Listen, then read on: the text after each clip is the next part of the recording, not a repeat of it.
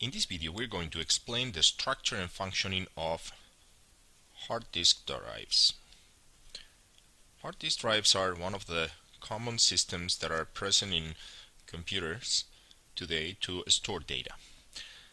The structure of one of these drives, it's basically made out of several surfaces, circular surfaces, disks, that are encapsulated with a spindle that makes them rotate all together. Each one of these surfaces is typically called a platter, and it is covered with some magnetic component that allows to store information in both sides of this platter.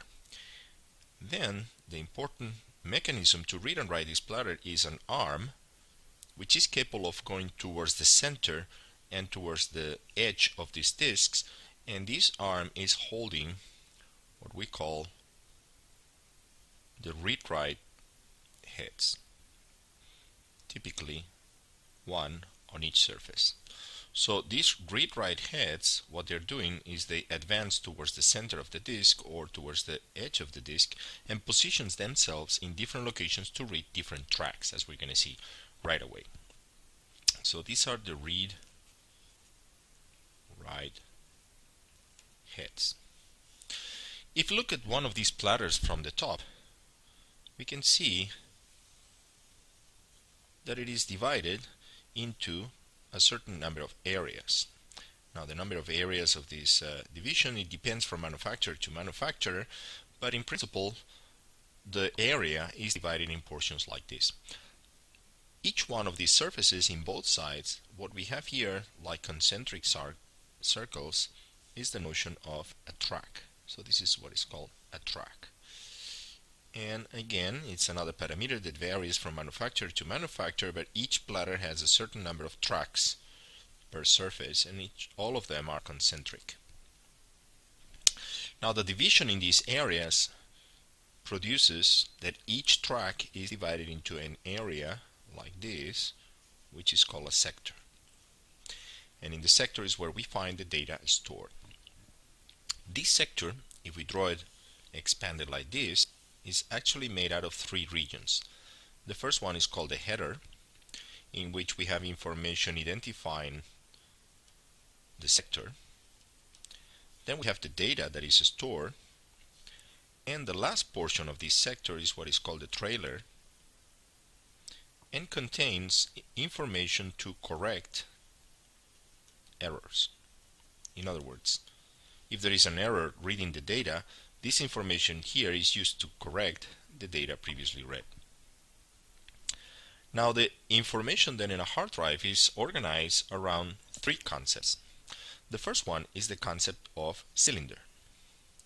It's a bit counterintuitive because there is nothing inside the disk that has actually that shape. However, cylinder, it is known as the set of tracks,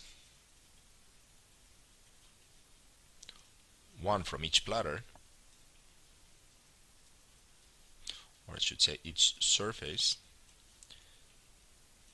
that are at the same distance from the spindler. So the concept of cylinder can be seen here.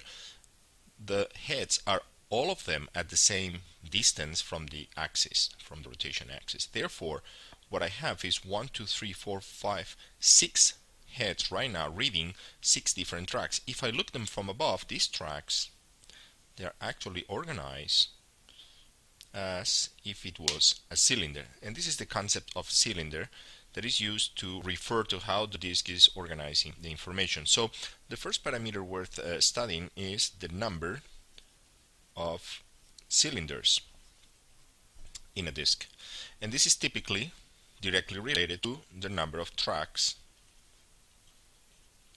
per surface, or the number of tracks per platter.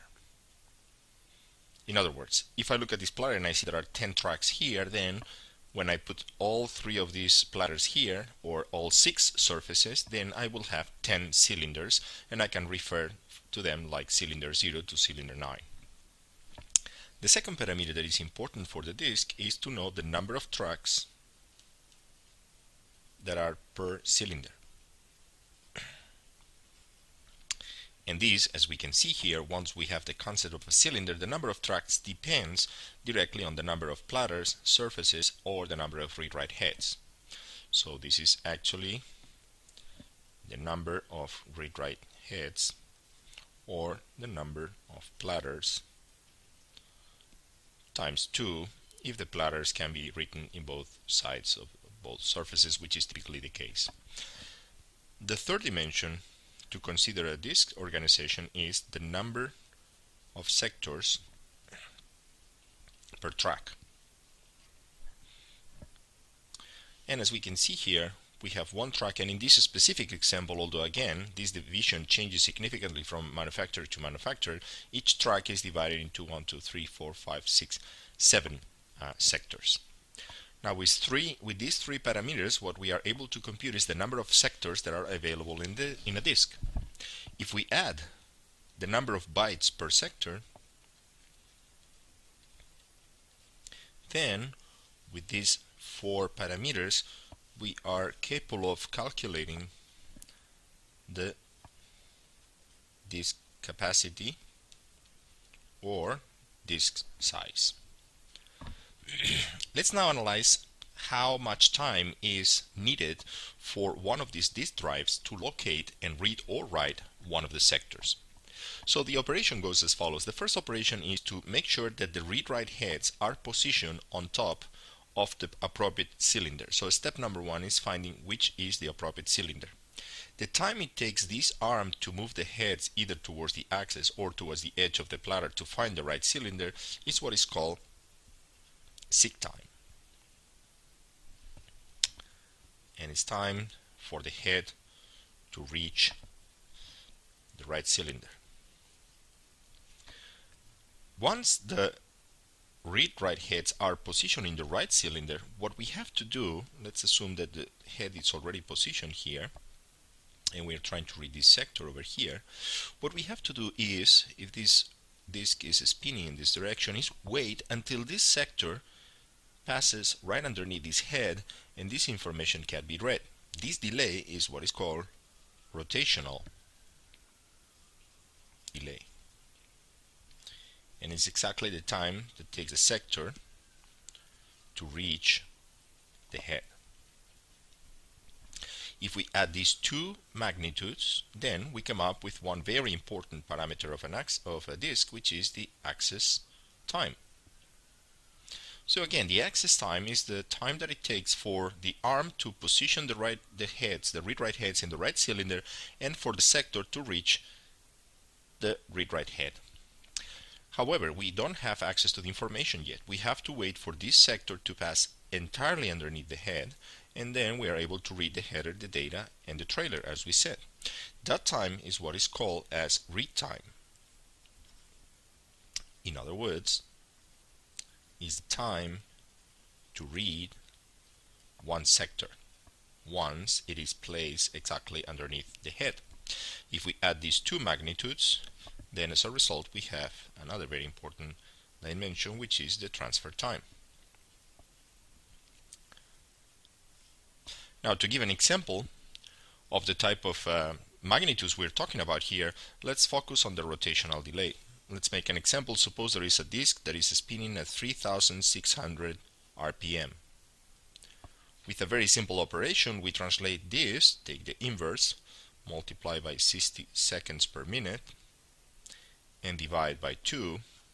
And this corresponds precisely with the time it takes a sector to perform half a rotation.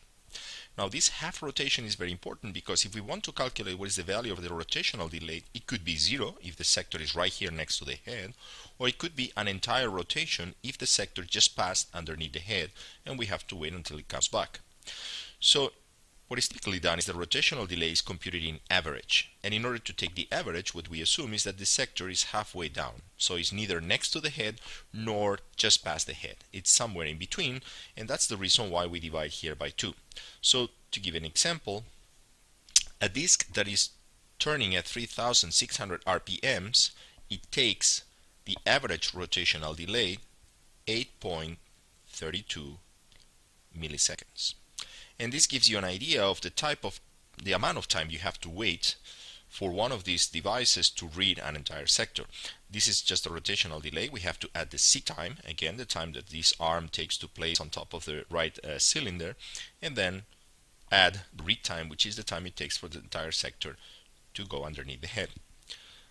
We also should know that the time to locate the right track to be read within the cylinder requires no time, because choosing the right track in the cylinder is as simple as selecting one of these read-write heads, which will read the sector from the right surface of the platter, and therefore there is no delay involved on selecting the track. However, we do have delay on selecting the right number of the right cylinder and the right sector, and of course the read time to wait for the sector to pass underneath the head.